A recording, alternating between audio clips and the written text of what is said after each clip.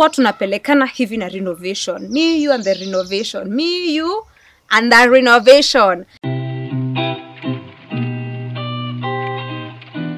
Hola, Muthoni here. I really hope you guys have been doing great. I know it has been like a month or at least 3 weeks since I posted a video, and this video is going to explain what happened. If you're new here, welcome. We create DIY and home decor plus interior design kind of content over here. If you do like that kind of content, you can subscribe below and join our DIY fam. And if you are returning, thank you so much for trusting me again and choosing to spend your time with me. So this is a sponsored video and it's in partnership with Skillshare. I'll be telling you more about it later on in the video because last time mlicheza kama nyinyi. So the last time we spoke, I was sharing information on the house plans that we had, like the new floor plan, what it was going to look like, and some of the inspiration that I had. And honestly, I would be lying if I didn't tell you that since then, my inspo has changed.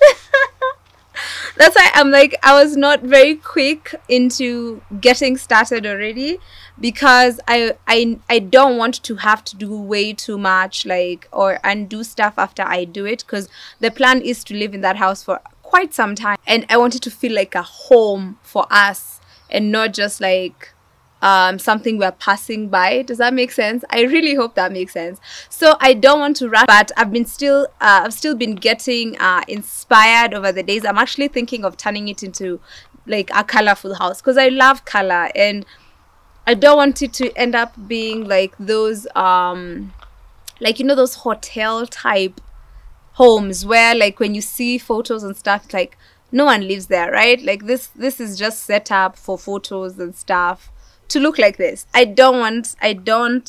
personally don't gravitate towards that kind of stuff. I like stuff that's playful, that's colorful. So initially I was going to just have hints of colors here and there. I had not decided completely because I think I was still getting influenced by the colors that I had used in the previous house. So I feel like I was trying to find a way to pay homage to that house. And then I realized, you know what? I don't have to. I actually do not have to. This is a brand new canvas that I can do whatever I want with. And so I'm like, you know what? I'm going to go in a completely different direction. So there's been a delay in the renovation because of that. And secondly, as well, because of permits. So if you do not know, let me tell you that to do renovations, you have to get a permit. And initially, I was getting a permit for the renovations, right? And then later on in the journey of getting the permit for the renovation, I decided I also wanted to alter the house. So there's a difference between alterations and renovations. So renovations, it's just like taking down walls, changing the size of your windows. Did you know you have to get permission from the city council, in this case the county council, because now they're in counties? Did you know you have to get permission from the county council if you want to change the window size in your house? Now you know. Now you are very aware, okay? So the permit was initially, we were applying a permit for the renovation. And then now when I decided, I got inspired. And I was like, you know what? I feel like I want to add another level to this house. It became, now I need a permit for alterations. So alterations and renovations are very different. So now the permit had to change, and that's again a completely different process. The fee varies depending on which county you're in. Initially, I think, okay, the closer you are to an urban area, the more expensive it is. Let me say that. So for certain things, you either have to pay, like there's like a flat rate for something, or there's a flat rate between certain spaces. Like if you say your house is like 40 square meters, then there's like a range for that. If yours is 100, there's a completely different range for that. The other way you might have to pay, depending again on the kind of permit you need, is if you are,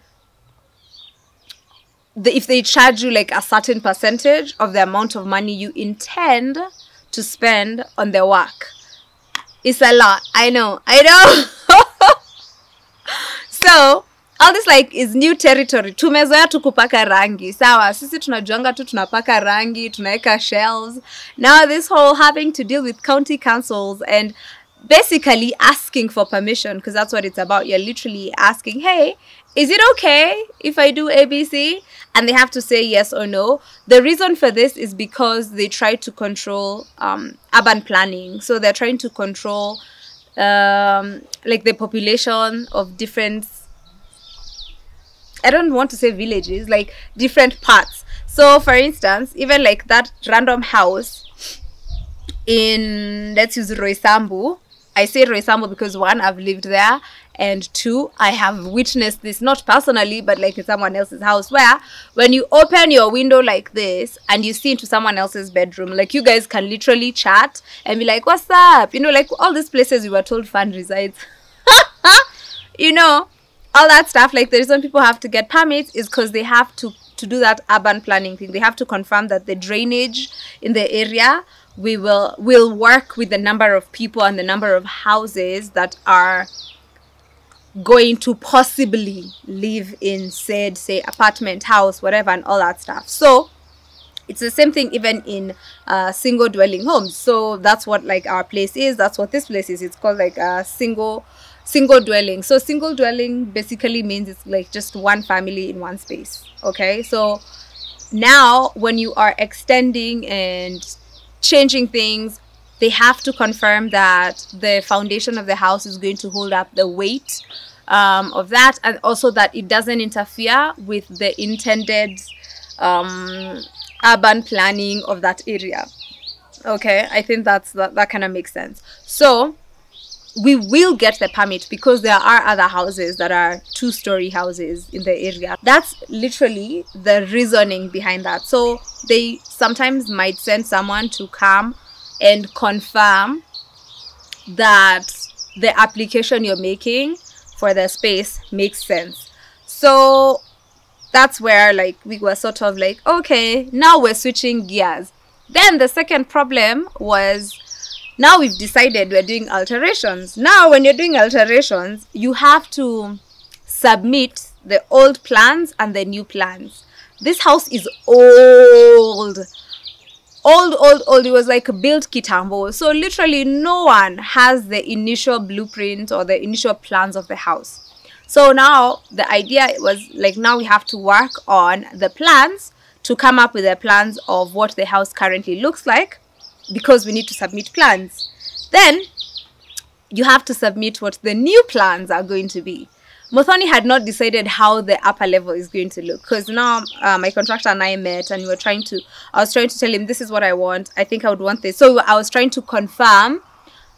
So like the structural engineer I was talking to him and I was like, so can you tell me if I want ABC to be here, would that make sense? If I want this here, would that make sense? I was telling him like the kind of material that I want to use, because I want to use material that's going to save me money, because one, she's Kikuyu, she loves her coins, and two, she ain't got no coins. Okay, like I don't have coins for just like, let's just throw money at things. So now we were discussing the different materials and what would cost what, and like, so just weighing the pros and cons of each. Okay, and then now we had not decided on exactly what the upper level is going to look like, because you see, when you submit plans, you have to submit for what the lower level will be and what the upper level will be. So the lower level, after we've taken down walls and whatever, we've installed beams and everything, now we want these beams to go all the way up so that they can also hold the roof all the way up there as they come all the way down to the ground. So the problem is, I still have no clue the setup of the first floor. That's what has kind of held back the now coming up with the new designs for the new floor plan, the new look of the house, because now we have to submit those ones.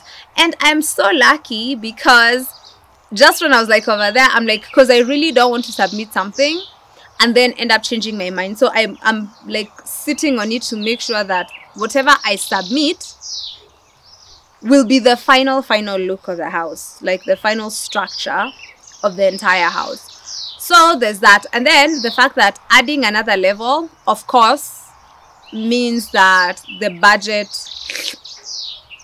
so the initial budget I was working with for renovation that's one budget, right? I was like, this is how much I will be doing my renovations for. Don't worry, once we start doing the work and everything, I'm going to give you breakdown costs of everything in case anyone is interested. So like right now we only have tentative numbers because so then that was again another cost implication that I also have to confirm that I'm willing to incur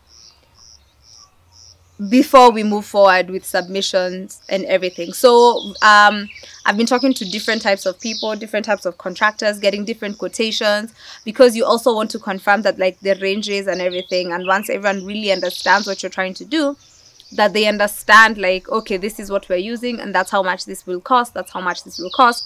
And since like the top level we haven't confirmed exactly how it will look like, and even the square footage of it, at a square footage, is it, yeah, square feet, yes. Hey, I was like, am I confused?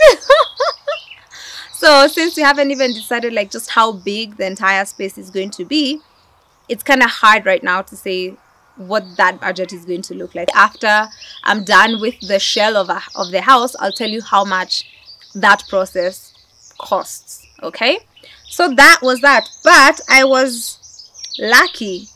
And before I tell you about something cool that happened where I'm like, oh, maybe that's why all these delays made sense, let me first tell you about this video sponsor, and that is Skillshare. So like I said, mlicheza kama nyinyi last time, and Skillshare are like, your people are cool, we are going to give them again, we're going to partner with you again for your people. So Skillshare partner with me again for this video, and for the first 1,000 people who click on the link in the description box as well as the pinned comment down below, we'll get to enjoy a free trial of Skillshare Premium, where you get to pick whatever class. They have so many classes, and let me tell you about the class I'm currently taking. I'm still doing my Blender classes, by the way. Sijaiva, but I'm still taking my classes. I stumbled upon by chance, and I'm so happy I did, was this class by Lily Singh, which is about social media success, making videos people care about. And for me, the reason this class is so important is because I'm always trying to better myself, and I want to make this my business. I want this to be my core business, my main business, which is creating content online. And Lily Singh is literally one person who has had massive success in this area. We've literally watched Lily Singh grow right before our eyes. Like learning from her, talking about like how she prepares for her videos, how she plans her videos, how she comes up with concepts for her videos and such. I'm like, I am so glad that Lily Singh literally is giving us a class on Skillshare. Excitos, eh? So again, I would like to remind you that if you do want to take classes, even if you're trying to become a YouTube successful YouTuber, and that makes zero sense. If you are trying to become successful on YouTube, if you're trying to grow on social media, you can take this class for sure. But if that's also not about, you're like me, I like to watch videos, I don't like to make them, that's also okay. You can take classes on business, you can take classes on arts and crafting and things, you can do journaling, meditation, there's so much. So don't forget, for the first 1,000 people to click on the link below, you get to enjoy Skillshare Premium. You get a free trial of Skillshare Premium, and after that, Skillshare is only $10 a month, around $10 a month when you take the yearly subscription. So $10 a month, you ni thao bana, eh? That's like a G, okay, depending on the price of the dollar. But it's around there, 1,000 bob to 1,100. Apo tu ina play apo evo. And given the amount of classes and the amount of information and knowledge that's on the platform, honestly, $10 is such a steal. Okay, so don't forget, link is in the description box and the first pinned comment down below. Okay, now let's get back into our video. I was going to tell you about something really cool that happened. So the beginning of this year, I made my first ever vision board. And on that vision board, I said that I wanted to do production design. I had my name next to a production design credit. And something really cool happened. A friend of mine, a friend in the industry, is doing a movie, and they asked me to do production design for them. So I'm super excited.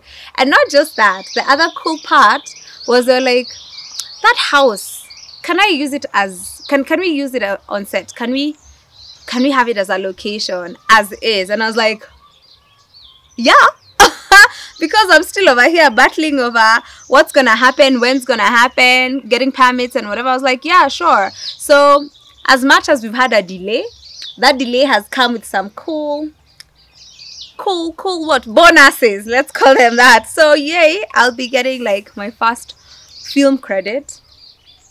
I've already gotten like I'm doing a web series, so I have a web series credit on Legally Clueless. And soon to announce, I will be also doing a set for another amazing Kenyan content creator. Details to be shared soon. I'll be doing her set. I'll become her set designer. So, as in, I'm just over here. I'm like, I'm super excited. I'm very, very excited about like just the way stuff is moving. And also my content will also be on another platform. I'll share all these details later as they unfold. I'm eating my hair. I'm too excited that I'm eating my own hair. So that's what's been happening. So there's a project I was going to get started on once we had done like the shell of the house, and I was going to now pick up on that and do that alongside the house after the initial stage of the house. So that's the project that I'm gonna start doing. I'm gonna work on that, so don't worry, there'll be content. I'll be sharing content. It just won't be renovation content for at least this month of May, but in June, so that's next month, now in June we'll just be going crazy, at least from the second week of June. From the second week of June tutakuwa tunapelekana hivi na renovation, me, you and the renovation, me, you and the renovation. Alafu, I'm excited because I'm hoping that by the time my birthday is coming around, we'll have already moved into the house, even if it won't be completely done, because we will do the shell, then we will move in, because once we move in, we can do everything else from there. Because right now, once the shell is done, and by the shell I mean the structure will be done, then we will move in, and then now the makeovers will happen with us in the house. So I'm hoping that by at least, let's say, end of July or mid or end of July, we'll have moved over there. And by the time my birthday is coming around, we will be living in that house. I'm excited. I'm very excited. I'll be turning 31 in that house. Okay, so yes, I just wanted to get you updated on that. And also, I hope you've learned something new, especially about like permits and renovations and such things. So I hope you enjoyed that. I hope you're going to definitely remember to click on the link in the description box. Okay, remember to do that. Leave your comments below. Also, kama uko na contacts Kiambu County, tafadhali, I am looking for them. Okay, help a sister out. Kiambu County, you know their website, ata hawana number yao. Like, I called the number on their website and it was someone's personal number. So please please, okay, if not that, have kwenda kukamp kwa ofisi zao. Thank you so much for watching this video. Thank you for trusting me with your time. I hope to see you back here next Friday. We'll probably be doing a DIY or something. We'll do something. Okay, there's always something up my sleeve. You know this, okay? We'll do something. I'll see you back here. Have yourself a lovely, lovely weekend and a lovely week ahead. See you next week. Bye-bye. Don't forget to subscribe. I'm supposed to tell people that. Please do not forget to subscribe. Don't forget to give this video a thumbs up, and also leave a comment below, because that stuff actually helps my channel and it sends a signal to YouTube that you actually like my content, and then they show it to more people. Subscribing is absolutely free. It is free. It is freer than this country. So